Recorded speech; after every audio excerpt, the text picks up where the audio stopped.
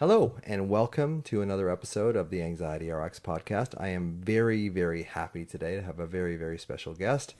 My wife and partner, Cynthia, has agreed reluctantly after cajoling and doing everything I possibly can to get her to come on.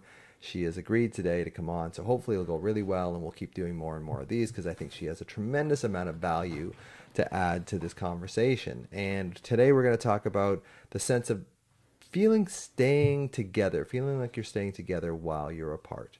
So welcome, wife Cynthia. How are you? I'm good. Thank Good. you. Thanks Good. for having me. You're welcome. I've been looking forward to this for a long time. We have these conversations in the car all the time, and it's like, we should record this. This is so good. And she's like, nah, no. But today, I've convinced her to come. So today we're going to talk about that sort of newfound concept of staying together while apart. And why is it so hard for people to feel connected when they're apart from their partner? What do you think? Many of us who struggled to connect when we were little, that we didn't feel we had a parent that was attuned to us, or there was some kind of mismatch with a parent, a caregiver. So we don't feel comfortable in that right. connection. That's an old feeling of not being in connection, and that creates a sense of unsafety. And when a partner in our adulthood then, say, travels or Goes to play golf. maybe leaves unexpectedly for, an event that you weren't aware of, or something of that nature, it can take us back to that time when we were desperate for connection and it wasn't there for us.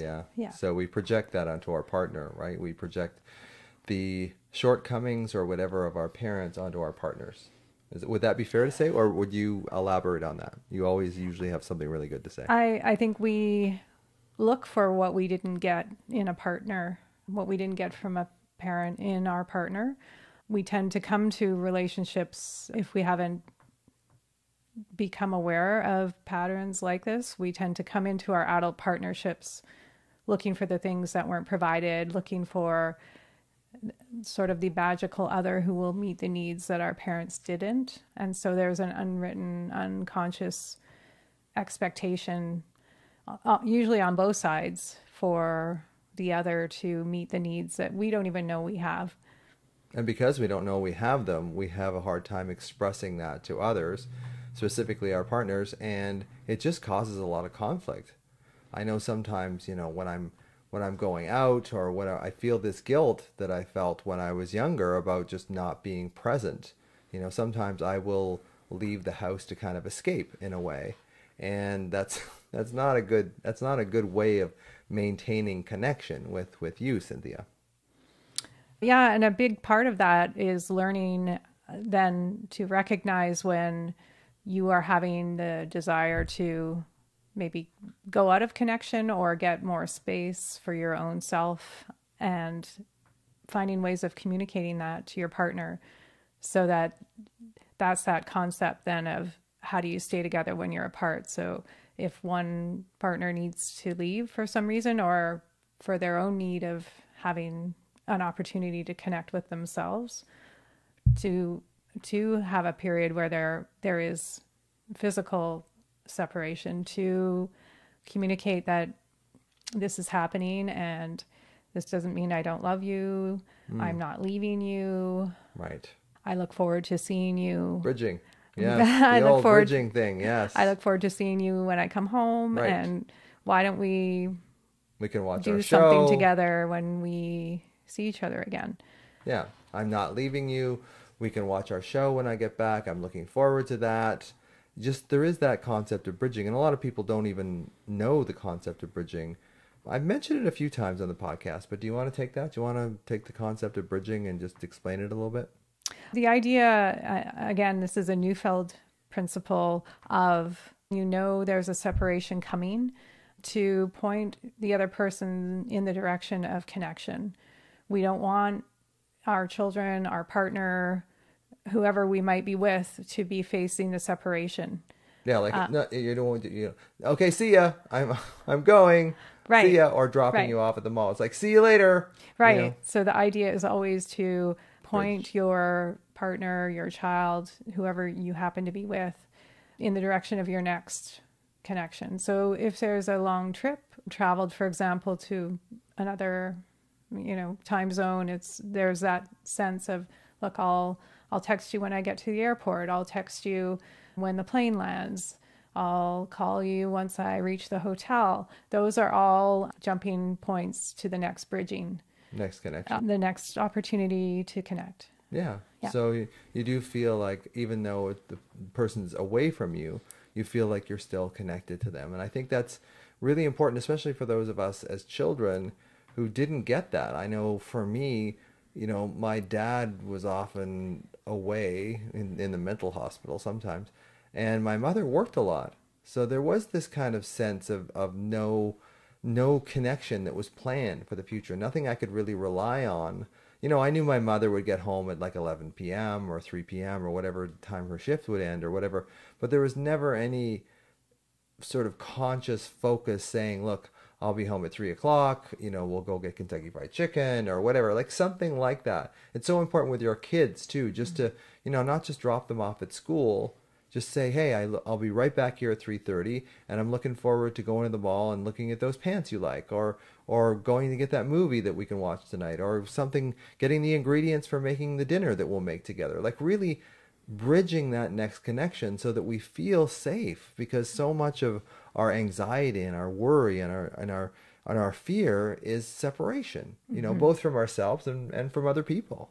And part of that comes down to having some certainty. And so things like having a schedule can be really helpful.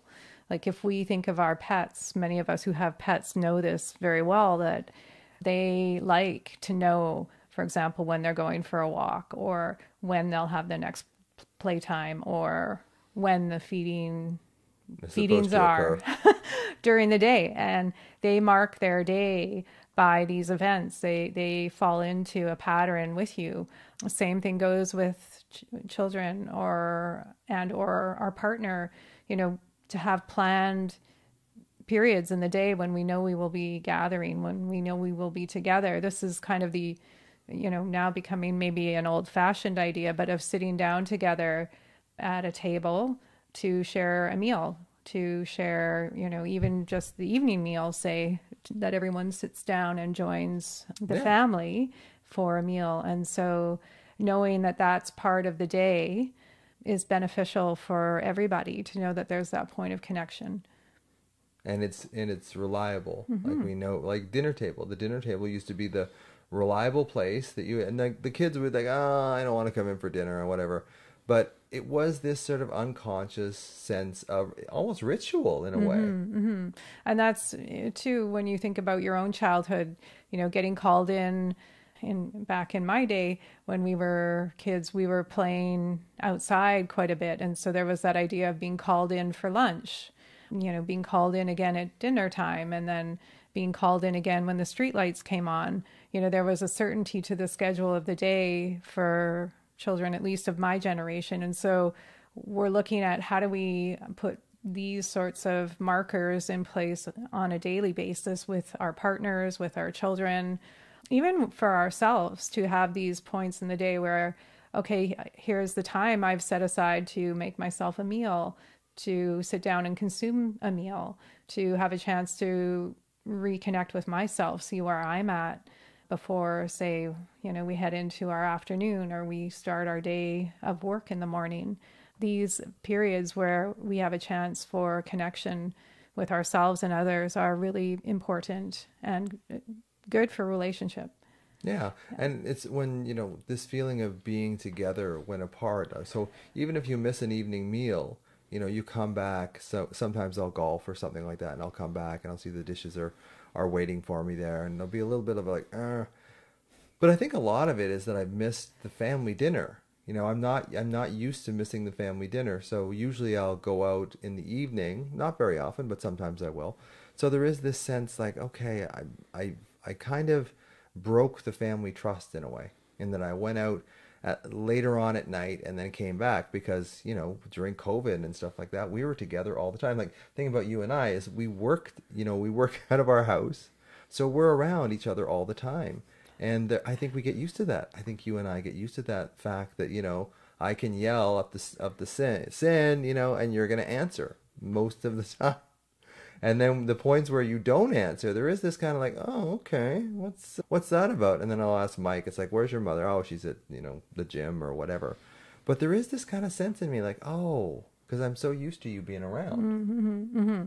Yeah, and that speaks to kind of this idea of, knowing what to expect is helpful for many of us who've had early disruption, having some certainty in our day and, where our the people we connect with most are at any given time. We like that. So how do we do that? Yeah. How do we, in our couple or our children or whatever, I guess you mentioned it earlier, like having a schedule is really important. Yeah. I've lately gotten much better at including you in my iCalendar schedule. Like when I make a plan to do something, I'll invite you. And I think that's a really good thing because it's like, then you're not sort of hit blindsided like, oh yeah, I'm going out for dinner tonight. And I'm not, as you might tell, is that I'm not the most organized person in the world. This is the organized person out of the household for sure. I kind of fly by the seat of my pants. So these are the things that I've kind of learned from Sin is that, okay, just put me on your calendar. So when you're making an appointment for dinner out or coffee out or golf or whatever, just put in the calendar and invite me. And it makes a world of difference between you and I because it's like you have this sense that I'm not just going to blindside you and leave you. Right. And so not only is in relationship this a courtesy to keep the other person posted and, in the loop in terms of what is going on in your life, it also addresses these younger wounds in us that, we don't like that feeling of suddenly being left by somebody, especially if that's what happened when we were younger. Yeah, even if it's just for a meal or just to go out and run a couple errands. So, of course, we want to have spontaneity in our life, of course, but on the whole, this does help most people who have some kind of separation wounding from their childhood. So, yeah. And with my childhood, I didn't get the call in for night, like call in for the lights out or lunch or whatever. It was like I was pretty much left on my own. Same with my brother. My dad was often indisposed on some way and my mother was often working. So I didn't get that. So with you and I, sometimes it's hard for me to sort of, I'm used to being a bit of a lone wolf and it's caused some friction between the two of us because it's like you're the organizer in the house. So it's only behooves me because you kind of are the backbone of this family to let you know what I'm doing. But there's part of me, because I grew up in this sort of lone wolf kind of lifestyle in a way, that it's hard for me to kind of go, oh, well, I should let you know. I should let you know. And then there's this part of me that's like, oh, I'll just do whatever I was going to do. And it creates problems for sure. Right. And this is how, relationship can become a way of growing together, that we can see where perhaps we didn't develop some skills in childhood that are beneficial in a couple relationship. And so, if we can work together to, understand who we're dealing with here, right. And where habits might come from, where patterns might come from. And conversely, it's on both sides that, this is a great kind of opportunity for both of us to grow and change, heal together. Yeah. And sort of, make the other person important. Because I think when we grow up with trauma, we grow up in this very insular alpha child kind of mentality where we think, well, if it is to be, it's up to me. And that's how I operated for a long, long time. And sort of letting sin in to what we're doing has not been sort of a knee-jerk reaction for me. In fact, the opposite is true. It's so many times and I'll feel terrible. It's like, oh, I made plans to, go out with my friend for dinner tonight and I forgot to tell her. And then throughout the day, I'm like, how am I going to tell her? How am I going to tell her? How am I going to tell her? And then I'll just sort of blurt it out. It's like, oh, by the way, I'm having dinner with, Dawn tonight or something like that. And I can see the disappointment in her face. It's not that she begrudges me going out for dinner. It's the fact that this kind of got sprung on her. So this is what I mean about what were the patterns in your partner's life? Did they get things sprung on them? Did they get things pulled away from them at the last minute? And how are you doing that, or how are you trying to not do that, and making it really conscious and aware? So the schedule is one of the things, including you in the schedule is one of the other things. Is when I'm doing something, put you in there as well when I'm making the schedule, even if it's for things like, going to a dentist appointment for an hour that's down the street or whatever, just so that she knows, because we have 3 dogs as well. So that's another layer of complexity in this particular environment as well. But just, I'm getting to know more that you need this to feel comfortable. Whereas before it was like, well, I don't need this to feel comfortable, so why should someone else need it to feel comfortable? And now I'm starting to say, oh yeah, okay, now I've got to do it this way. And it's hard for me, as you know, to kind of just break that habit. Yeah. And two, this brings up the question, how is having consideration for your partner and becoming aware of your patterns, becoming aware of your habits that aren't preserving relationship, how is this different than something like codependence in a relationship? And so I think we need to do another podcast about codependence versus what we're talking about right now. We will, for sure. So scheduling is one thing, just letting your partner know and just being really aware, what were the sore spots in their upbringing? What were the places that caused them pain, and how are you as a partner? Not that you're codependent, not that you're responsible for fixing that, but just being aware that these are sore spots with them. Mm-hmm. And can you just, maybe even take one at a time and just go into them and talk about it. Like, this is what it is. Because before I would think, well, she's just, impinging on my time. She doesn't let me do these things or whatever. And it's really, no, I can do all the things that I want. It's just, she just wants to know that in advance that this is what's going to happen. Yeah. And so we started out with the question of how to stay together well apart. And so you may wonder why we're talking about these kinds of things. And the main reason is we're setting the conditions of connection by keeping our partner in the loop, by creating a schedule together that we both feel could be beneficial, and then, making the attempt to keep the schedule of, points of connection throughout the day, and informing our partner when we're not going to be able to keep the schedule. And so all of these things set the conditions for when we do have to be physically apart to not have a response because, we've been surprised or blindsided by it. So, yeah. And I think, I'll make this thing and I'll say to her, I said the other day, I had a text and I said, this is the new me. So I'm telling you that on, Thursday, July 29th or something like that, I'm going for dinner with a friend of mine, and that's like 2 weeks in advance, which would be not something that I did. She really appreciated it. She came home, I came home, and she was like, gave me a hug and said, I really appreciate when you...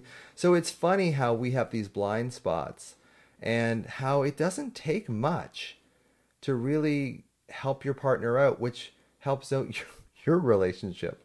It really does. Yeah, it's kind of the idea of knowing how to be together in a way that works for both of you.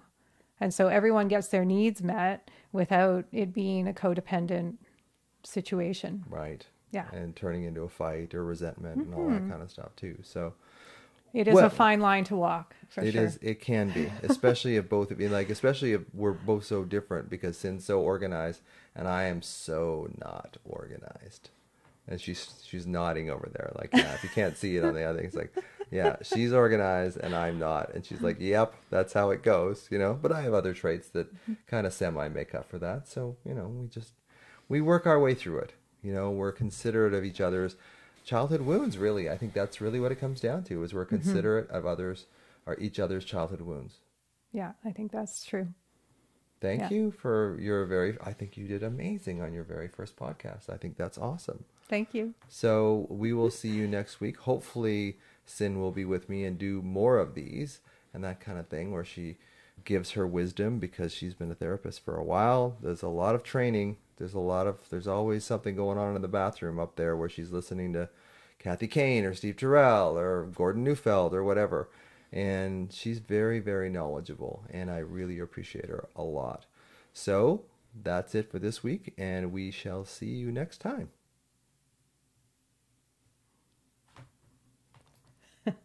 Thank you.